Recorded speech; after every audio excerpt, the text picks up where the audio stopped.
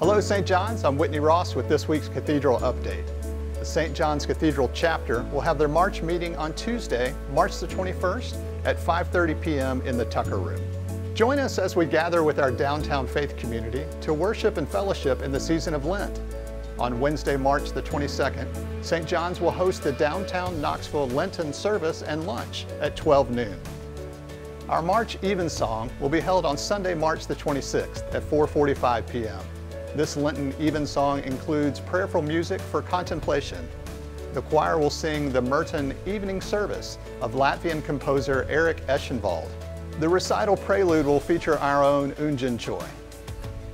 The Big Ears Music Festival returns to Knoxville and St. John's Cathedral at the end of March, welcoming guests, musicians, and artists from all over the world.